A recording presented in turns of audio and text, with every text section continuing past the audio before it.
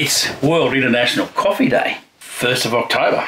World International Coffee Day. It's World Coffee Day or International Coffee Day, 1st of October 2024. So I'm going to talk about how I coffee, because I see lots of people putting up their coffee costings. It just blows me away.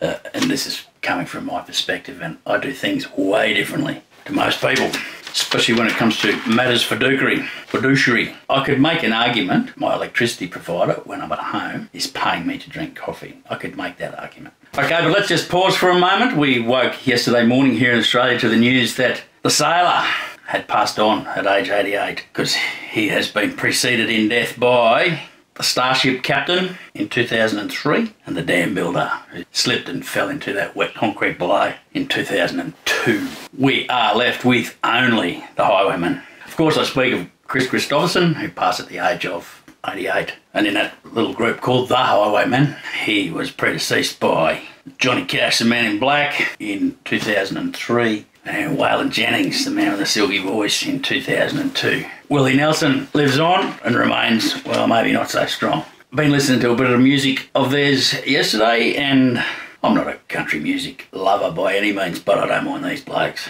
So the first one that always comes to mind for me is Sunday morning coming down, and I guess fumbled through my closet for my clothes and found my cleanest dirty shirt.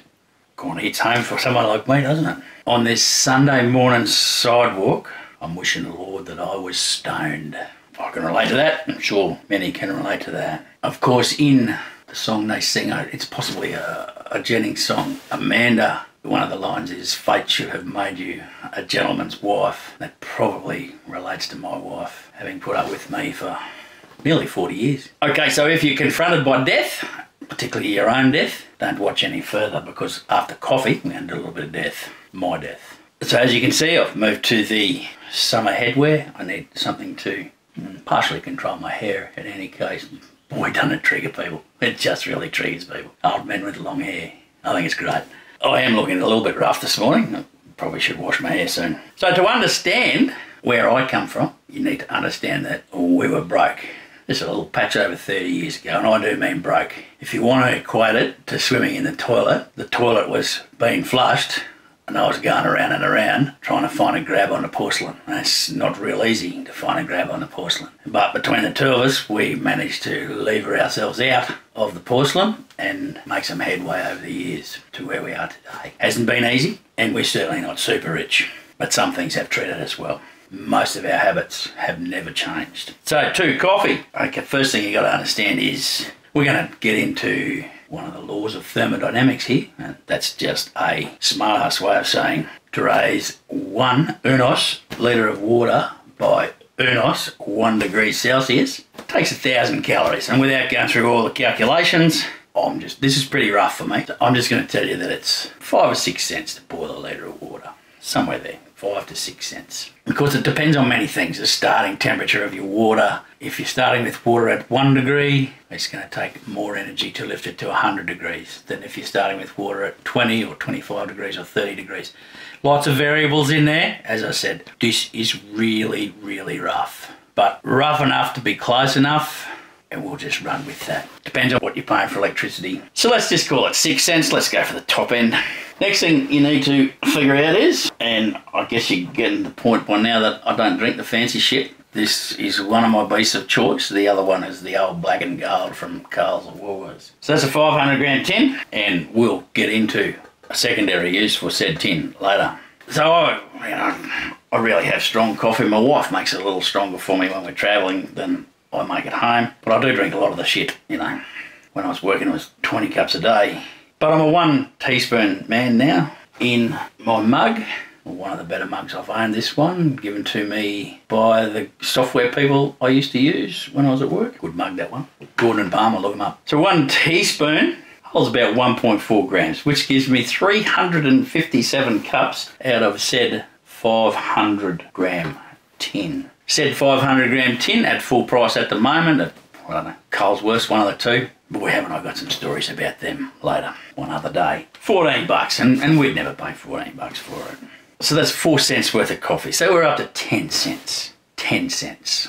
I have mostly water, and I have a bit of a splash and go at milk. between 10 and 20 mil, depending on how I splash and go. So let's say another 5 cents worth of milk. You can even call it 10 cents if you like. But 5 cents milk, 5 cents coffee, it's 10 cents, 6 cents for the power, 16 cents for a cup of coffee. And I appreciate it's unlike me to not have delved into the capital cost of the jug. Well, that was free, the mug, but the capital cost of the mug, those types of things. But we're pretty rough today, which is never going to be good enough for me. I know it's going to gnaw away at me. I'm going to have to come back and do it. So that's the coffee story. And no, I don't have a big coffee machine, because at $500, $1,000, $2,000, $3,000, way better off with me than some dirty electrical retailer.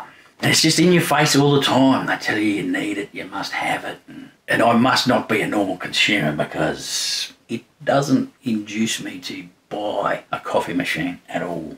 Another thing about the coffee machine, it takes so long. The time you've got one, mate, I've probably consumed 2. And as for standing in line in a coffee shop while someone makes your coffee, not for me, not for me.